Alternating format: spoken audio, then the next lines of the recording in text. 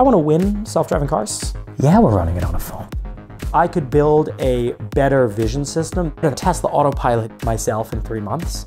Google is going to lose because there's no market for a $100,000 system.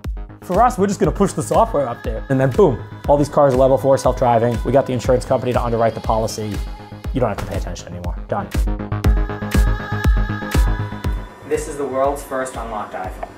At 17, George Hotz became one of the world's most famous hackers when he was the first person to break into the iPhone and reconfigure it to be compatible with non-AT&T providers. He was also the first to jailbreak the PlayStation 3, allowing people to play non-Sony games and use unapproved software. But whereas Apple co-founder Steve Wozniak sent him a letter of congratulations, Sony sued him. I'm getting sued by Sony! Hotz, known online as GeoHot, quickly became a cause celeb of so-called hacktivist groups including Anonymous and Lulzsec. They attacked Sony's network despite Hotz's protests, igniting a firestorm of legal and media scrutiny. This case is about a lot more than what I did and me. It's about whether you really own that device that you purchased. Now this 28-year-old technical wunderkind is up against Waymo, Tesla, Uber, and most of the auto industry in the race to build the first fully operational self-driving vehicle. He's taking an approach drastically different than his well-financed competition. I don't belong in Silicon Valley. I don't. His company, Comma AI, is trying to bring plug-and-play driverless technology to the masses, and is doing so with $3.1 million in seed money. Comma's dozen-member team, which works out of a house in San Francisco, has built technology that takes over the existing radar and drive-by-wire systems in modern cars, incorporates a smartphone's camera and processor, and then makes the car drive itself. We're the Android of self-driving cars, right? Think about Tesla as the iOS. All these other manufacturers are hopelessly clueless when it comes to self-driving.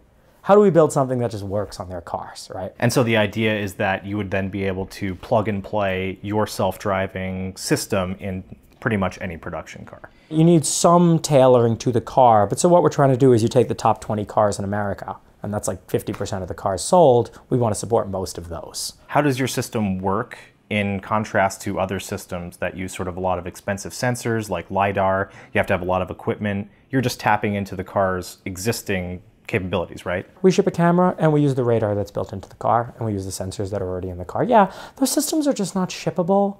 They're not feasible for passenger cars because there's no market for an $100,000.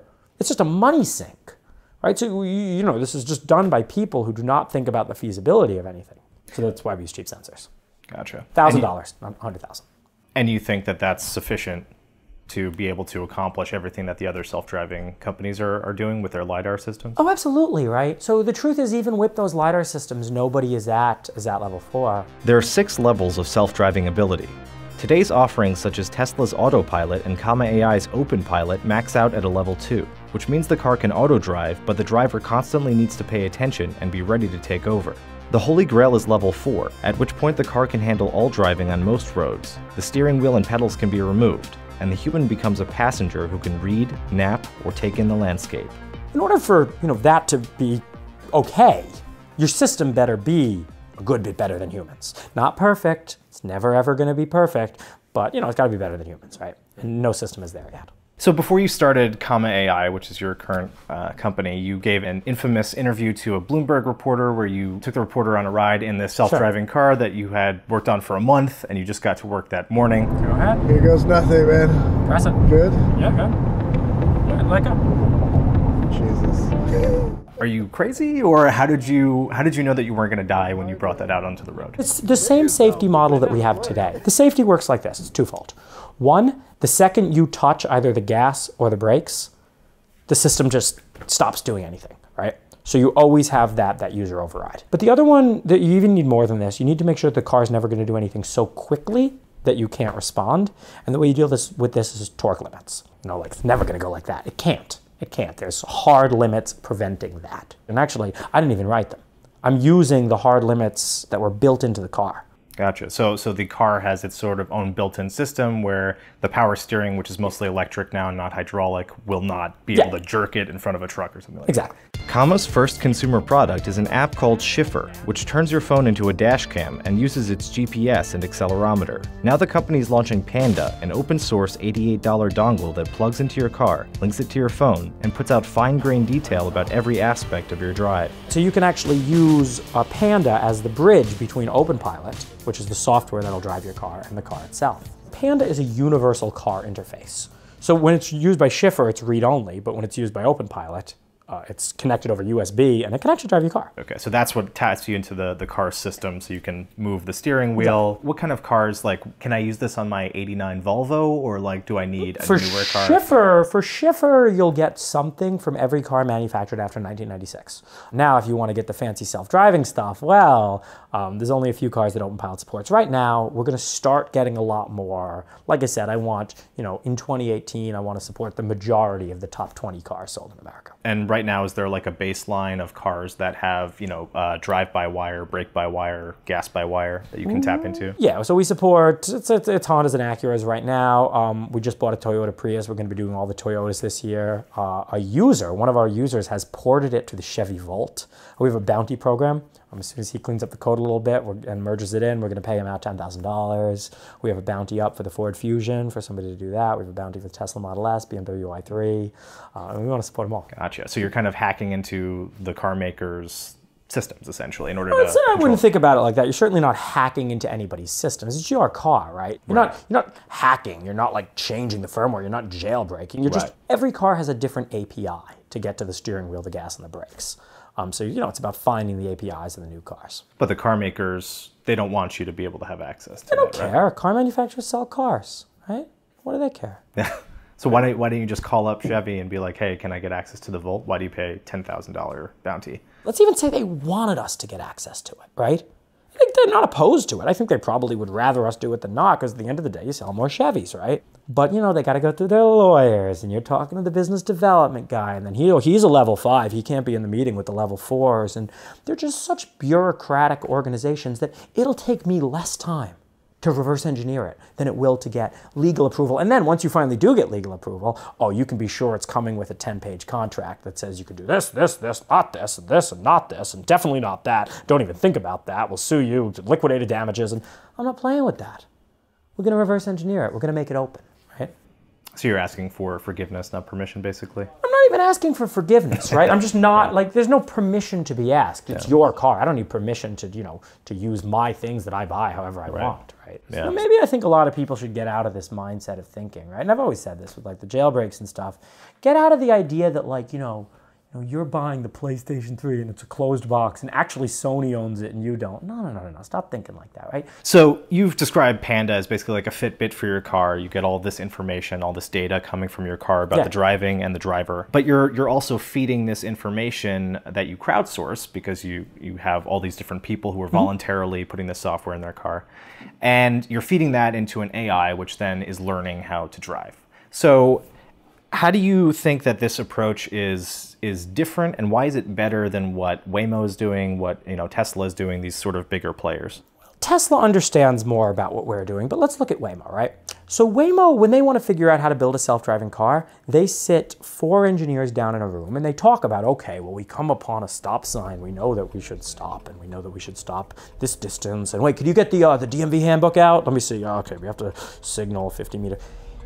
That's not what driving is, right? This is the same failure of computer vision for many, many years, right? When people wanted to build a detector to see if there was a chair in an image, they would write out the definition of a chair. They would say, okay, well, a chair has a back and it has 4 legs and it has, wait, what about a bar stool? Is that a chair? Well, I don't know. We're going to investigate bar stools. There's how a lot of people are thinking about this problem, and it's absurd. You want to figure out if there's a chair in an image or not, you get 1 million images with chairs, 1 million images without chairs, and you use machine learning to train a classifier that says chair or no chair, right? So that's the same approach we take to driving. There is no rigid specification or definition of driving. Driving is just what people do when they drive. And in order to really get access to the full diverse spectrum of what driving is, you need a huge crowdsourced database. And I mean, that's what we're building. And then we'll just learn what it means to drive from people who actually drive. right? Because you got to interoperate with humans, right? It's some leftist utopian fantasy. Oh, we're going to wipe the roads of all the cars, and we're just going to have electric cars that interact. Look at a Google commercial if you want to see this, right? It's not what's going to happen. Right? What's actually going to happen is there's going to be a bunch of self-driving cars, a bunch of human-operated cars, and they all got to interoperate, right? Right. And the humans ain't changing to match the self-driving spec. So you're saying that one advantage that you have is that you're not using Google engineers and Google cars and everything to go out there. You're actually looking at what real people are doing in the field. I don't think about what driving is. I say, show me what driving is, right? And that's the So that's more expensive then. If they want to add a new driver, you can add pretty much limitless people who have Panda. We have a huge network. We have thousands of people on our network. And then the other advantage is that they're taking like a rule-based approach. So like you're saying, they're defining a chair rather than letting the computer figure out what a chair is. Yeah. But don't they also use AI and sort of deep learning techniques? What's the difference in their systems? So, I mean, everybody is moving towards AI and deep learning, right? And like, obviously Google is going to, get to level 4 before we will. Nobody doubts this, right? But the reason Google is going to lose is they're going to get to level 4 with an $100,000 system, right? And then they have a whole thing to go through to deal with, okay, how do we actually get this in the hands of people? If we get the AI problem solved a year after Google's still going to be sitting there thinking, okay, well, maybe we could finance it to people. For us, we're just going to push the software update, right? I'm going to push the button and be like, and Elon knows this too, right? We're just going to push the button and then boom, all these cars are level 4 self-driving. We got the insurance company to underwrite the policy. You don't have to pay attention anymore. Done. Right? And that's the common AI plan, right? Google can only, iterate and build on top of what other companies have already done. Was Chrome the first web browser? No, but it was the best, right? Was Android the first non-iOS, operating system for smartphones? No, but it was way better than like Symbian and BlackBerry OS, right? But it's not. Google in some ways is not like an innovative company, right? And then when they try to innovate, you get things like Google Glass. The Google self-driving car project is like Google Glass. I say Google is the Xerox PARC of the self-driving car industry, right? You see all these good ideas, you bring them out, you fan out to all the companies, right? Push another button, and the information is sent electronically to similar units around the corner or around the world. This is an experimental office system. It's in use now at the Xerox Research Center in Palo Alto, California. Soon, Xerox systems like this will help you manage your most precious resource, information. They just grabbed defeat from the greatest victory in the computer industry. Xerox could have owned the entire computer industry today. So in this analogy, you would be sort of like the Steve Jobs going into the Xerox campus, getting the graphical user interface and everything like that, seeing that they're messing it up. I'm a lot more like the Bill Gates. Maybe Elon's the Steve Jobs. You want to be the Bill Gates? Yeah, I'll be the Bill Wow, Gates. nobody ever wants to be the Bill Gates. That's great. No, Jobs is, he's yeah. I'm not an Apple kind of company. I'm a lot more like a Microsoft kind of company. What do you mean by that? They practically are more art than technology, right? Now they do have good technology backing it up, but for me, the end result is technology. Technology is the only thing in history that has had this compounding effect on human wealth. Right? Everything. Look, we live in houses. They're heated. We have lights. It's all technology, right? And that's what I want to be a part of a lot more than art. And so you don't care about making things beautiful? Like No, in the and same sense then. I don't care about making things beautiful. I don't care about. I'm very anti-advertising, right? Like the idea of advertising, like we're almost going to manipulate people into buying our product. And then you have like atrocious companies like Facebook. Facebook. You're not a user of Facebook. You're Facebook's product. Facebook sells your attention to advertisers, right? Facebook uses you. Facebook uses you, right? Like that's how it works. It's not even in Soviet Russia. It's in Palo Alto, California, Menlo Park, right? Yeah, no, I never want to be that kind of company, right? Like we build technology, and we open source as much as we can as well, right? Because it's not about here's the pie. I want my slice to be bigger. It's about we can build a really big pie. Let's build it. So Apple just recently announced that they are sort of scrapping their hardware initiative and they're just going software. Does that worry you? No. So again, when you think about Apple as a company, they're going to play a lot more in the Tesla arena. What about that other 70%, right? Most smartphones in the world are Androids. Most self-driving cars in the world in 5 years will become AI. So you basically want everybody who's watching this to be able to turn their car into a self-driving car in 5 years. Yeah, I really emphasize no regressions. We're gonna work to make this better and better and better and more consumer friendly, right? This is all you need to drive a car. Yeah, clap, Comma AI's first attempt at consumer hardware was the Comma 1, a full self-driving kit for under $1,000. But Hotz aborted the product launch after getting a letter from the National Highway Traffic Safety Administration detailing safety concerns and regulatory compliance issues. Hotz drew outrage both from those who saw the event as a government overreach and those who thought the government had valid concerns, and instead of addressing them, Hotz was just picking up his ball and going home. When you look at what we actually did, right, not what the media said we did. So, maybe we didn't release the actual $999 Comma 1 on Kickstarter, but we released all the plans for you to build pretty much exactly what the Comma 1 was. And we released them for free, and you could build them for way less than $1,000, and self-driving car, the car could certainly drive itself. So, The thing about the Comma 1 was it was never going to be a mass market product. We were maybe going to sell 1,000 of those to car enthusiasts. So, let's even say we're making $400 profit a unit. That's $400,000, right? Profit to Comma AI. That's more than, the lawsuit would cost me more, right? So it just didn't make economical sense for us to continue with the Comma 1 as planned. We had to think of a more clever way to avoid a lawsuit, but still basically achieve the same outcome. And that's why we open sourced it. You want to start a company in the self-driving space? Literally rip us off. Literally, please. It's MIT licensed. Just download our stuff, build it into your cars, don't give me anything. You look at the world like that, you realize open source is the way to go. Yeah, so what are the benefits to you of open sourcing all of your plans and your products? We can eventually work up to a consumer product, and we can kind of let the market figure out, like, if we don't build the best localizer, if somebody else builds an open source localizer, we'll use that. Coming as an ecosystem, we're going to be the constellation of things surrounding Android, just as Android's an ecosystem, right? It's Google, it's the app developers, it's the phone manufacturers, with a Google for the ecosystem, but I want to see the Samsungs and the HTCs and the, right? Comma's new self-driving kit for under $1,000 is called the Comma Neo. Hotz says it's similar to a Gear virtual reality headset in that it's powered by a smartphone. The Comma Neo mounts, cools, and connects the phone to the car.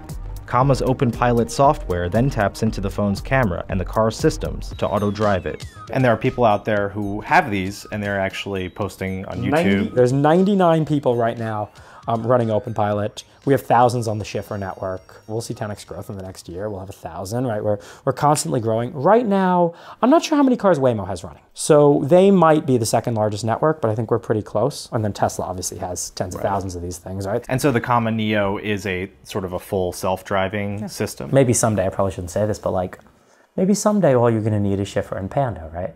You run the Schiffer app on the phone, it talks to your car with Panda, and maybe just your phone starts to drive your car. Right. Maybe. But right now you need a special phone. Well, right now you need the special phone running the special operating system. You need a cooling solution because phones aren't quite at that point yet, but every year they get better. And every year, billions of dollars is poured into making smartphones better. Yeah. And we get to leverage that billions of dollars of investment of companies in a way that no other self-driving company would even think, oh, they're running it on a phone? Yeah. Yeah, we're running it on a phone. Phones are really, really good. Yeah. It's super exciting when you think about really what's possible here. Right. And the fact that almost nothing can stop it. And that's why it's open source. Right? It's not even like you don't have to work with us. You don't have to sign some sketchy backroom business development deal. It is open source and MIT licensed. Please download it and use it. Right? It's not we're not one company. What niche are you gonna issue you can't issue a recall, right? What do you recall? We didn't sell you anything. You're gonna recall software? Yeah, good luck. Right. So you mentioned Elon Musk. Release the Titan. So we've been able to accelerate autopilot and bring it to market faster. Every car coming off the line in Tesla at the factory has the autopilot hardware. You guys got into a little bit of a public spat, I guess. Maybe it wasn't that negative, but in 2015, you kind of criticized some of his technology. I criticized his technology. I criticized his choice of a partner in Mobileye. Okay, yes, you criticized Mobileye. And I criticized the fact that he reneged on a contract. Yeah, not cool. Well, this is what I want to ask you about, because you guys have kind of different stories about this. So my story's correct. So he says you wanted to bet that you could outperform his system. Yeah. Right? And then you made this bet, and then you ultimately didn't want to agree to the bet. Elon Musk needed a vision system for his car. Wanted to replace Mobileye. And I'm like, yeah, sure, I'll do it. Give me a contract, and I'll get you something incredible, Elon changed the deal at the last minute. He changed it from a contract, which has rigid completion criteria, to basically an option for him to buy. He's kind of build it, and then, I'll pay you if I like it. Well, it's not worth it for me, right? At the time, he said in an interview that you were underestimating the technical challenges involved, right? And he said, quote, "It's not like George Hotz, a one guy in 3 months problem. You know, it's more like thousands of people for 2 years." Well, it's 2 years later, right? Who's closer? Who's going to make this happen? I mean, Tesla's always going to be a little bit ahead of us. Because they started earlier, right? All I said was I could build a better vision system than Mobileye myself in 3 months. And like, I kind of did that, right? So yeah, the whole self-driving problem, no, of course that's going to be I'm not going to say 1,000-person problem. ComAI is a 12-person company. It's been about 2 years, and I think it's going to be at least another 3 in order to fully solve the problem. I've come to respect a lot more what he said there about, start a company, you need validation, you need good engineering practices. He's right. I'm fine. Yeah. I mean, at the end of the day, the egomaniac, a big ego. I love being right, but not at the expense of being wrong. Right? Maybe it was a legitimate misunderstanding. You should never attribute to malice what you can attribute to a misunderstanding. And I have a ton of respect for Elon Musk. I mean, I really do. It's nothing like how I feel about Ford. Ford is Elon is doing so much good for the world when it comes down to it. I really do regret if I inconvenienced him in any way. I mean, you punch me, I'm going to punch back a little, but at the end of the day, Tesla's not our competition. We would love to see Tesla succeed. I would personally just love to see Tesla and SpaceX succeed because that's the kind of world I want to live in. It comes back to the pie argument, right? I'd rather Elon Musk have a much bigger share of the pie than me, as long as the pie tastes awesome, right? Ford, on the other hand, those companies need to lose. Right. Because what good are you doing for the world? You're holding the world back to make money, right? This is, a big fan of capitalism, but you got to avoid rent-seeking, right? You got to avoid rent-seeking and monopolistic behavior and where you're just making money because you have kind of, So yeah, Elon is doing absolutely great things for the world, and if his capital was better deployed somewhere else besides paying me, then I think he made the right choice. So you also bet him last year that your system could successfully navigate the Golden Gate Bridge before he could. That one was played up by the media a whole lot. We can both drive. I'm the media, so I'd like to play it up some more. We can both drive across the Golden Gate Bridge without an intervention. Let's just say. So you both win? We both win. Everyone wins. Big pie. You know who doesn't win? Ford. I have to say, though, I also really like your pie analogies because I'm also from New Jersey, so I'm always talking about pizza, so I appreciate it. Good pizza, yeah. Last thing about Elon Musk, he's become sort of an alarmist about AI. He wants international bodies to regulate it. He thinks it's going to destroy humanity if we don't do this. It is the biggest risk that we face as a civilization is artificial intelligence. Once there is awareness, people will be extremely afraid. What do you think of that? I'm not sure it presents any particular threat that previous weapons have not. It's just about how the people are going to use the technology. Now, if Elon Musk is calling for an international arms control regulation, he should look at history and see how well that has worked. Right? So you're skeptical of sort of intervening. You think it'll self-regulate, or people in the field are better. I think that yeah, listen to people in the field. I certainly think that it's incredibly premature to talk about any sort of government-level AI regulation.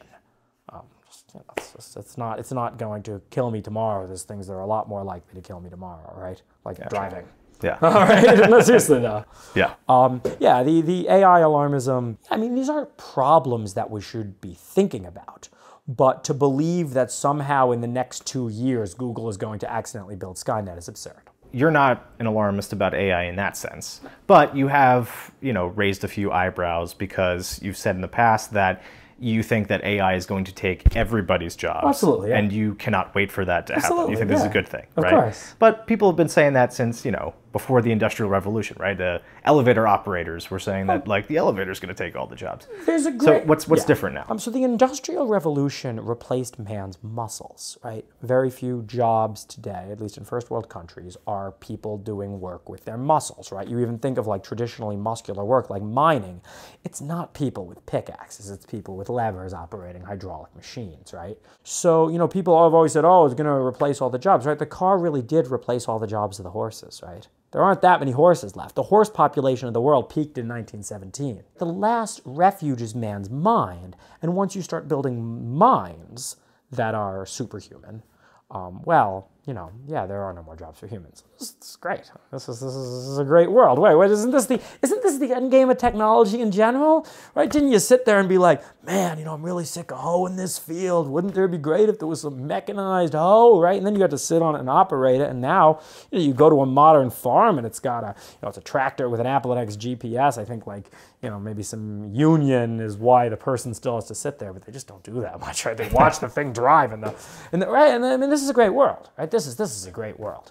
So Comma will ultimately be a mechanized hoe company as well. I mean, okay. No, we work where our talents are. So what does a world like that look like, where nobody has a job except for AI programmers? Man, I think a month in advance. I think I got a date tomorrow night. I'm excited about that. That's about as far in the future as I think. But I really, you know, you maybe want to date an AI at some point. Well, I think that would be really cool, right? Like, you know, to replace. Well, that gets off. People are outraged about everything today. But yeah, I want to date an AI. Of course. But you don't see this as a dystopian future. You're hopeful. Absolutely. Yeah. No, I'm a complete optimist about the future. People are just outraged about things. I don't know why. We're living in the best time ever. Right? We are living in a paradise, practically. Yeah. When's the last time you had to deal with, oh man, I want to go to the coffee shop, but there might be lions. Watch out for no, we beat lions, right? So getting back a little bit to the driving. So the data that you're collecting, you know, it's about things like people's locations, their driving habits, you know, a lot of personally identifiable potentially information, things that would be attractive to stalkers, hackers, PIs, government agencies. So, you know, being a super hacker yourself, you know that these things are vulnerable to outside groups coming in. So how are you protecting your customers' data, and how do you view the privacy issues? So first off, let's talk about personally identifiable information from Schiffer, right? We do not record either the microphone or the front-facing camera. I don't want pictures of your face. I don't want to know your name. I don't want to know your age. I don't want to know your gender. Right? This is not your data that I'm interested in. This is your car's data that I'm interested in. I'm not trying to sell your data to advertisers, right? I mean, so I take your point, but I would say at the same time, that's the NSA makes a similar argument all the time, right? We're not listening to your phone calls. We're not looking at your Facebook profile. We just have metadata. Okay. But if you look at somebody's metadata, you know, you can find out where they work, they have kids, where they go to school, where they go to church, what their religion is. I don't have a problem with the NSA, just make the data public, right? I would have no problem with the NSA and metadata collection. I don't think these things are necessarily bad. I just don't like the idea that one organization has a monopoly on it, right? Let's make the data more public. So you just don't value privacy as like sort of a, you know, in your own life? Like, would you be upset if privacy went away? Here's the thing about privacy in general, right? And at the end of the day, you know, people might yell at me for this, but this is really how you have to look at the world, right? The NSA is a big problem. And the reason the NSA is a big problem because they have privacy and you do not. Be nice if we both had privacy, but I don't see that happening either, so maybe the real solution is we don't have privacy, right? But they don't have privacy either. That's a pretty radical view, right? Like, I don't think there's a lot of people who'd be very comfortable with all of their data being online. There's a difference between all of your data and all of your metadata, right? Right now, like, you know, data in terms of like, you know, what you're saying on a phone call, maybe even if you make a phone call, but like where you drive, I mean, that's already public and we have to accept this. I could hire a PI to follow you around, right? And that doesn't really violate any expectation of privacy. I think when you step out of your home into the world, you know, you're entering a public space. And this is what the laws say. Well, I mean, Google did it all with Street View, right? And if you're outraged about Street View, come on, right? Google spends all this money to do this and then provides it as a free service for everybody. I love Street View, right? So you got to think about whether the, you know, the benefits just outweigh the costs. I don't want to have a monopoly on data, right? This is the old way of thinking. What if we could open our data up more and really think about it not as like, you know, Facebook owns this data, Google owns this data, but we all collectively own the data, right? And you're contributing to a big collective pool of data. Right. Now it's a market. It's not, you know, it's not like, oh, we're all going to do this for smiles and roses or, you know, whatever communists have. Create this data, contribute to this. All the data combined is a whole lot more powerful than any piece of the data alone. And I think we can do incredible things with these sort of data sets, right? What regulatory issues do you see having to tackle as you kind of move forward into a semi-self-driving or a full self-driving system? Well, I've even seen this NIST regime be a lot better than the last NIST regime. The Mark, whatever his last name was, the head of the first NIST, he talked about like how his dad died in a motorcycle accident and how this is a personal crusade for him and how if Tesla Autopilot has 2 more accidents, we're pulling it off the road. Stop. Stop. 30,000 people are dying a year. Stop with that rhetoric, right? let's use statistics, let's use math, let's use engineering, and let's solve these problems, right? You're not going to be able to constructively prove this is what you do at a stop sign. The arguments that should be made for these sort of things, and they're the kind of arguments that Tesla's making, are statistical arguments. If it turns out that people with the system get into 50% less accidents than people without the system is good. So is what you're saying that you're arguing for outcome-based versus process-based regulation? Yeah. Are they actually adopting that sort of standard? Yeah, they do. They do. In fact, the Nishta Tesla autopilot letter, which came out after the Comma 1, was very encouraging for it. This is basically what Nishta said. Tesla said, here's our crash statistics before autopilot, here's our crash statistics after. And, you know, at least like rear-ending collisions were reduced by 30%, as they should be, right? Yeah. So this is, it's a great thing to see that Nishta accepted that argument. It'd almost be criminal if you were to ignore a technology that's saving tens of thousands of lives. Just anything that can work outcome-based should be what regulators look at. And do you identify as anything politically? No. You just are? Highly tribal, no interest. It's all about the war with nature. You're sort of like an Adam Smith state of nature kind of guy. Someday, so I can eventually move into virtual reality and live in a great artificial world that everything is awesome in, and they can go on cool quests every day and slay dragon beasts and virtual dragon beasts. You know, no real dragon beasts have to die. Even vegans are okay with this, right? That's the thing. Let's stop fighting. At the bottom of your webpage, you have the text, we are actually about to change the world. That mostly is a stab at other startups who use this rhetoric of we're going to change the world, right? Yeah, I mean, you know, Facebook's changing the world too. Yeah, you know, hey. Yeah. Hitler changed the world. You know, hey, it's not always right. Like we're changing the world. We're not like using this to sell you egg timers, whatever it is. It's not using. So you're serious about it. We're actually changing the world, right? That's mostly what it's about. Like, yeah, it's about like I think of the world as like nature, and we're trying to build like you know, more accurate localizers and then better sensors and put more data on the internet and grow the internet and like that kind of stuff, right? So that's what I mean by actually, not, you know, I have a line in a song, I have a SoundCloud, soundcloud.com/Tom Cruise. Changing the world is just a euphemism for how can I get you to give more stuff to me. And I think that's how a lot of people view it. And here's my argument for this, right? I have the best phone. I have the best phone you can buy.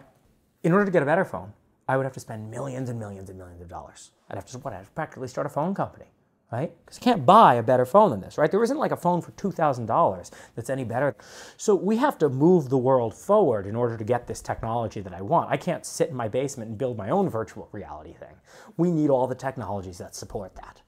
We need to move the whole ecosystem further. You know, we need a better display technology. We need better localization technology for head tracking. Maybe we should start looking into like neurological link stuff so I can feel sensations, right?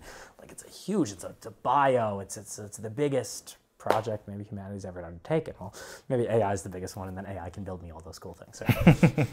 And is this what open access is contributing to? That sort of communal knowledge gathering? Who is open access? Like even Tesla has gone to open access for their patents and some of their technology. You're open access. Oh yeah, intellectual property. Here's my view on intellectual property, right? It's kind of like, we had this problem of like good scarcity, right? And a lot of wars are fought over good scarcity and like how many potatoes are there? I gotta kill you because I need more potatoes.